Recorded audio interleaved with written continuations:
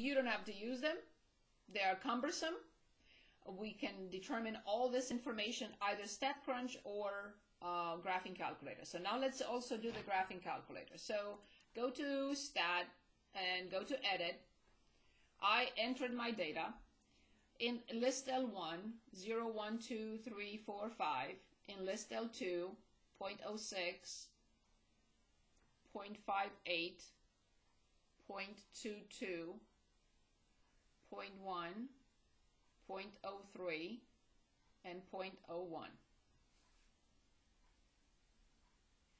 Let me know when you're finished with this. And then we'll go back to StatCrunch because we already saw that the answer is there.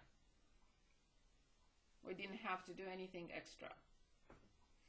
When you're done with this, let me know after you enter list L1 and list L2.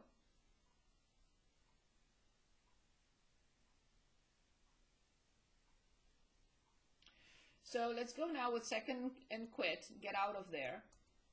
Go to Stat. Go to Calculator or Calculations and one variable stats at the top. Press Enter. And make sure that you have the list L1 is X values, list L2 probabilities, and go down to Calculate. Since we have the entire population, everything is here. All probability, sum of probabilities is 1. Nothing is missing. You will see what happens. We are not going to get the standard deviation of the sample. We're going to get directly what we are interested in. And we're going to get X bar. But remember, X bar is the notation for the sample. But in this case, we have everything. I will not copy X bar. I have to copy mu. Mu of X. This X is uppercase. And I got 1.49. So I also copy sigma for uppercase X for the entire random variable, not for an outcome, of course. And this is 0.932684. So normally we discuss that for the mean 2 decimal digits. For the standard deviation, we should stop at the 4th, so we could have rounded 6 up to 7.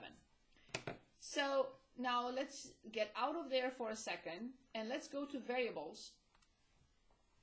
Scroll down to statistics, and scroll down to sigma, number 4.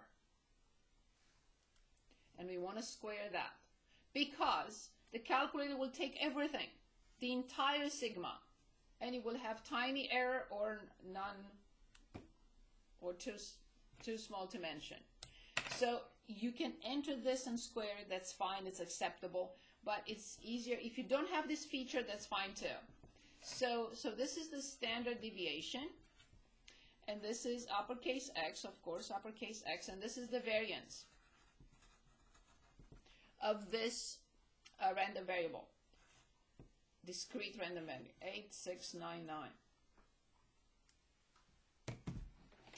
So that was our example 3, to compute the mean, the variance, and the standard deviation for the discrete random variable from example 1. We are ready to move on to binomial random variables. Any questions for me?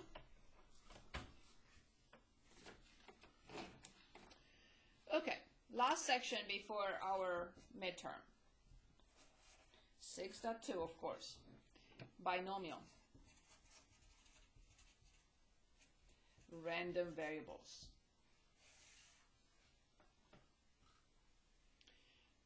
Okay, binomial random variables have to fulfill these 4 conditions.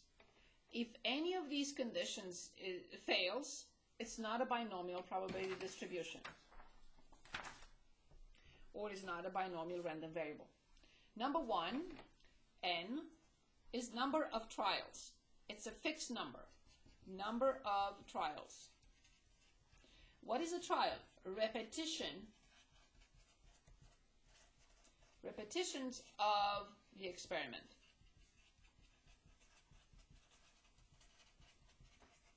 This has to be fixed. If you say today I'm going to repeat the experiment 5 times and tomorrow 10 times and the next day 15 times, it's not a binomial random variable. You have to have a fixed number of trials. Then they always have to be independent. Trials are independent. If they're not, it's not a binomial random variable. Each trial can have only 2 possibilities, either success or failure. There is not a third one or a fourth one or a fifth one. Like, for example, I roll a die. Each trial has 6 possibilities, not failure and success, unless I define failure and success differently. Maybe I consider success an odd number and a failure an even number. Then it becomes a binomial experiment. But if I have 6 possible outcomes for each trial, no. I can only have yes or no. And the last one, the probability doesn't change. So probability P for a success, and if you want, it's denoted by Q, 1 minus P, that's for a failure, the other one, is fixed, or are fixed better, is, if we're talking about just the P, and if we talk about that, both, we say they are fixed. You cannot say that the probability on the first trial for a success is 0.2 and the probability on the second trial for a success is 0.3. No. This is fixed for the entire number of trials, for all the trials, same probability of failure and the same probability of success and failure. Okay, and I have copied a couple of examples. So let's analyze these 3 examples and decide whether they represent a binomial random variable or not. So let's see. Let's read the first one.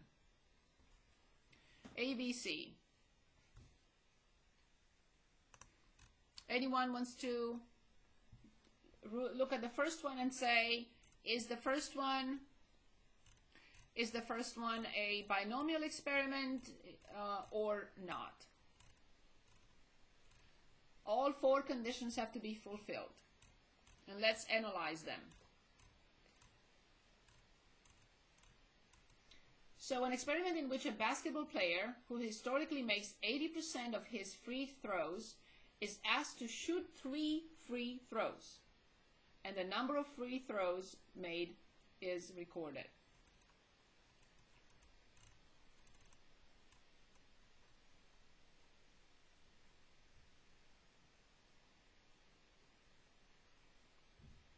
So let's analyze. Anyone wants to say anything about this one?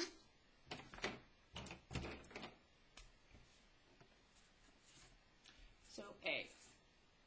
So what is the probability of a success for this experiment? 0.8. What is N?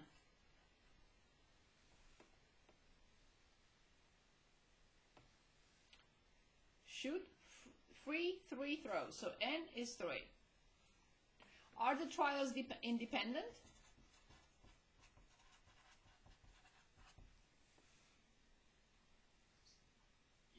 Yes. Are P and Q fixed? They do not change from trial to trial, from throw to throw.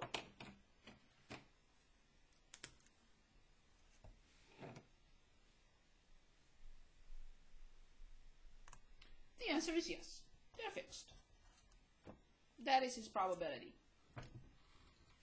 He's not a different person from trial to trial. So I will say binomial.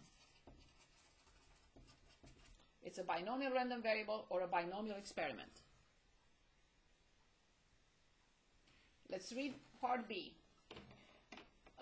According to the recent polls, 28% of Americans state that chocolate is their favorite flavor of ice cream. So the probability is 0.28. Suppose a simple random sample of size 10, okay,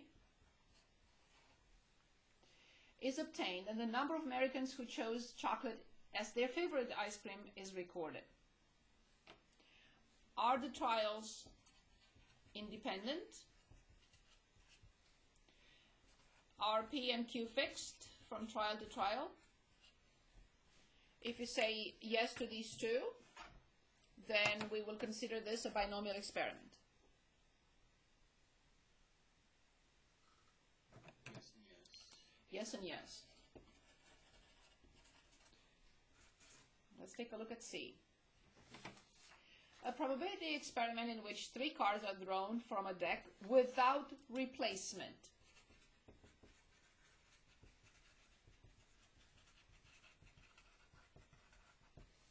So I have a deck of cards, and I take out 3 cards without replacement, and the number of aces is recorded. We know that the probability of success in this case, there are 4 aces out of 52. That is fixed. The probability of Q is 1 minus the probability of a success. That is fixed. The number of trials is 3. That is clear. Question: are the trials independent or not?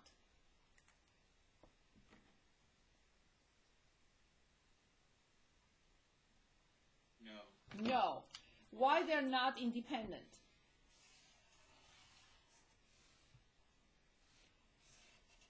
Because the experiment is conducted without replacement. Once I got an ace, or whatever card I took, we discussed that last time, the probability will change. The probability for getting an ace on trial 2 will not stay at 4 over 52. No matter what card I took. If I didn't take an ace, it will be at 4 over 51 because I'm not putting it back. If I take an ace out, it will be 3 over 51. So the trials are not independent. We will say not binomial. This is not a binomial random variable. Okay, so coming back to the definition or the formula for the variance. The formula for the standard deviation is the square root of it. So you have 2 different formulas if you ever decide to do this by hand. And what it means is you subtract from each outcome, you subtract the mean, you square it, and you multiply by the probability of that outcome. Or maybe a simpler formula would be this. There is no need to apply it because we have the calculator and we have StatCrunch. Okay. Compute probabilities of binomial experiments. Another very interesting formula for the binomial experiments. Again, we do not have to use it because we're going to determine the probabilities using, like we just did in StatCrunch. So coming back to StatCrunch just for 1 minute, because I don't want to forget, because I want to finish with this one and move on to the next example. So I don't think I shared. Oh no, of course I didn't share. Okay, I'm sharing now. As you see, we do have the standard deviation. Going back to my notes, as you see, they write more than 4 digits, but when you write it on paper, on a test, 4 digits, good enough. Okay? Okay, I'm coming back. Now, we would like to look at this, the next experiment. And this will be a binomial experiment. We will have to go through different steps and answer different questions. However, let's talk about how to compute the mean and the standard deviation of a random variable. That is binomial random variable. So, again, the formulas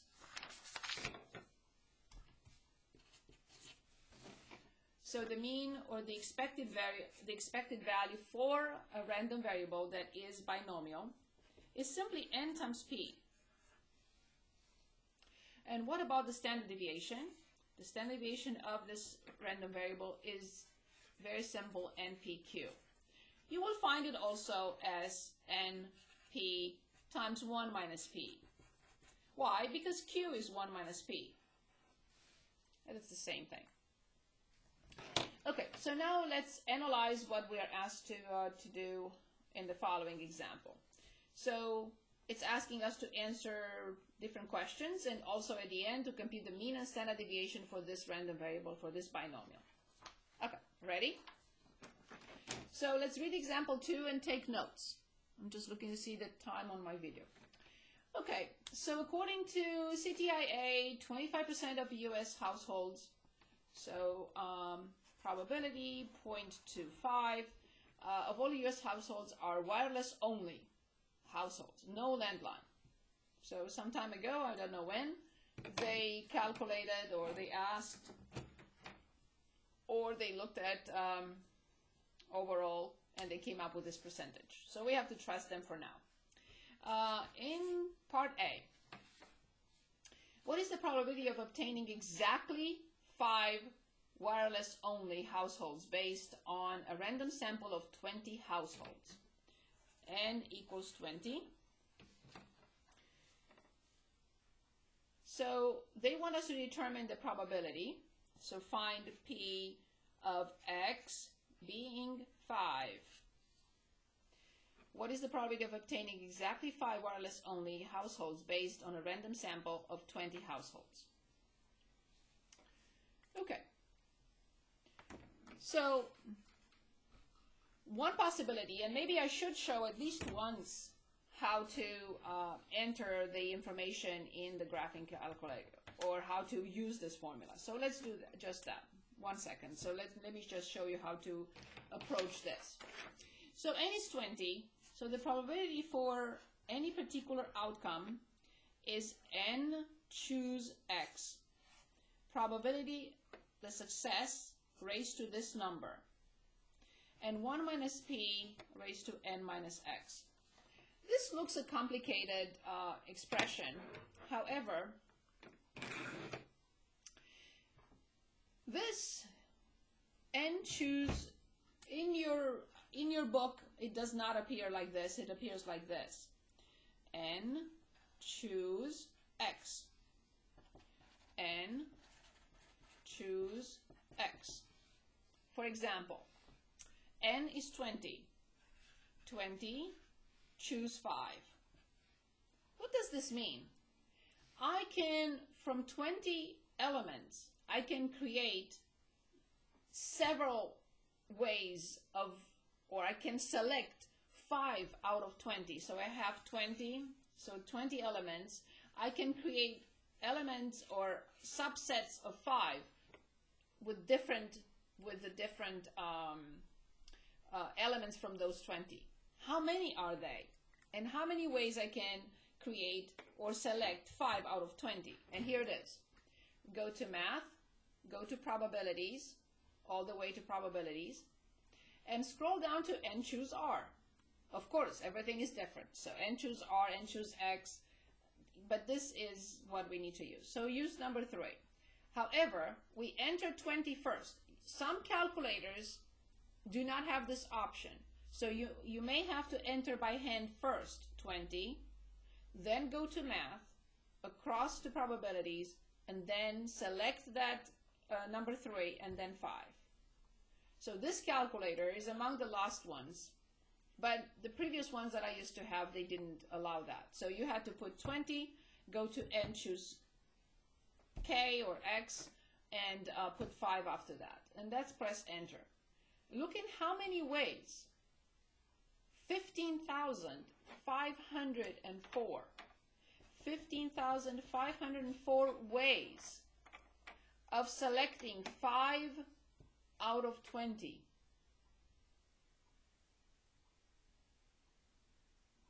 Okay. So now, in order to determine this probability, for P for x equals 5, we get n choose k, or n choose x, which I already determined is 15504, multiplied by the probability of a success, 0.25, raised to this power, which is x. X is 5. And if 5 are successes out of 20, this must be the rest of 15. So in a sequence of 20, I have 5 successes and 15 failures. So this will be 15 if this is 5. So 0.75, 1 minus 0.25 is 0.75 raised to 15. So one more time, what does this mean? In every sequence of 20, I have 5 successes and 15 failures, times the number of possibilities of getting that. So, with the graphing calculator, go to Stat, go to Calculations.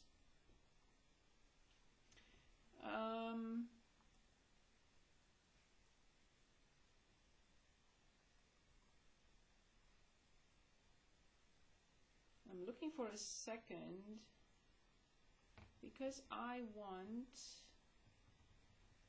just want the binomial in this.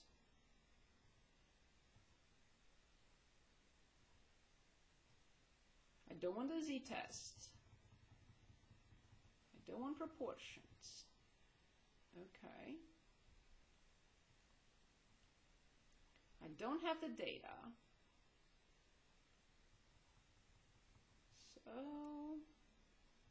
it should allow me to.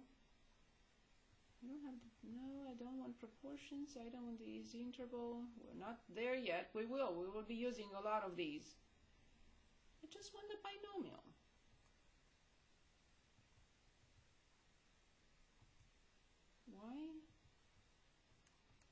Why don't I have this here? Edit.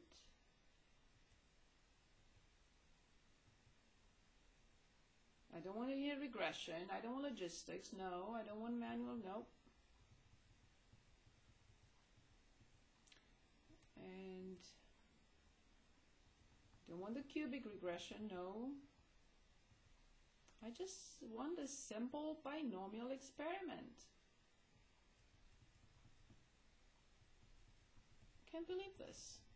The calculator doesn't have the binomial experiment anymore.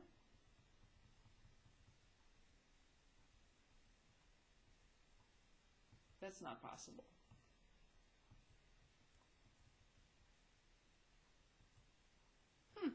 Interesting. Okay, in that case, we have to just calculate this. 15504. I like to put parentheses, 0.25, close the parenthesis, and then put power 5, and then 0.75, and power 15, and press enter. Okay, here's my probability. 0.2023. You could change this into